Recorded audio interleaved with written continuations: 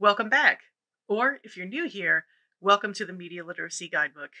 Today's video will explore the concepts of semiotics and codes. This starts our deep dive into deconstructing media messages. We're going to get a little in the weeds here, but I'm confident you can keep up. Let's get started. So what is semiotics? Semiotics, boiled down, is the study of signs. What's a sign? Well, a sign is anything that has meaning for the person viewing it. That's a little vague, so let's break this down further. So signs can be a particular shape, color, again, anything that has meaning. All of these elements and others have meaning for people in one way or another. In other words, you could call these graphical elements. In turn, semiotics is concerned with what these graphical elements represent and how they're grouped in the mind. Signs can be generally broken down into three different types. First, iconic signs. These signs closely resemble whatever the thing is it's representing. This could be a simple drawing on a restroom door, it could be the Apple logo, and other similar messages. Next, indexical signs. Rather than closely resembling something, these signs have a logical, common sense connection to what they represent. So, a couple of examples here. First, imagine you're walking outside and you see footprints in the snow. Logically, you can assume that something, probably a human being, recently walked by. That would be an indexical sign. Or you can look up from your window and you see thick smoke in the distance, indicating fire. In this case, the smoke would be the indexical sign. Finally, symbolic signs. In my experience, this is the sign that tends to trip people up the most until they're given some concrete examples. So symbolic signs are the most abstract of these three categories. There's no clear, logical connection between them and what they represent. So consider some of these examples. Words in general, numbers, flags from countries, certain corporate logos. You have to be told what these are. You have to be given context in order to understand the representation between these signs and their meaning. Otherwise, they're just random shapes. So that's sort of the gist of signs, but what do we do with them? Well, you could just use them on their own, such as with a logo, but often enough you'll see these signs combined with other signs, and these are called codes. These codes, in turn, can provide a lot of information if you're paying close enough attention, and we see them everywhere in society. Let's look at some now. First, we have metonymic codes. These are collections of signs that make a viewer reach certain assumptions. So, for example, expensive paintings on a wall usually indicates wealth. Consider this picture of a room. What do you assume about the people who live here, and why did you make that assumption?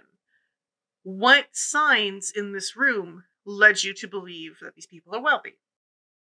Condensed codes. These are similar to metonymic codes, but they're only discernible to cultural insiders. In other words, for those outside of the culture, the message could be confusing or insensible. Analogical codes cause a viewer to make mental comparisons between signs. So, for example, consider why you'll often see commercials for mints paired with snow. A double pleasure's waiting for you. A double pleasure for double mint gum. A double great feeling, making you realize double is the one for you.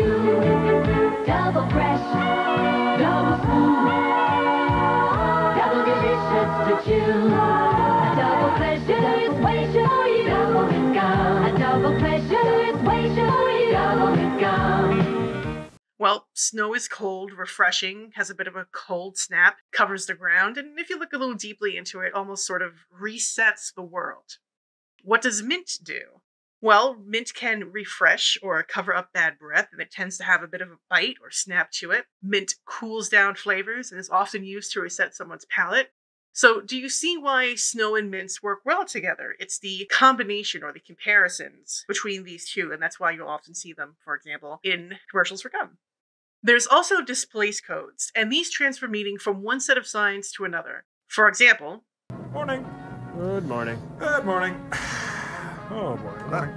When discussing semiotics and codes, you also want to keep in mind the idea of cognitive activity and how that can influence the messages being seen. In other words, a viewer can actively arrive at a conclusion regarding the meaning of these signs and codes through a mental state that can be influenced by a variety of factors. Some of these factors might include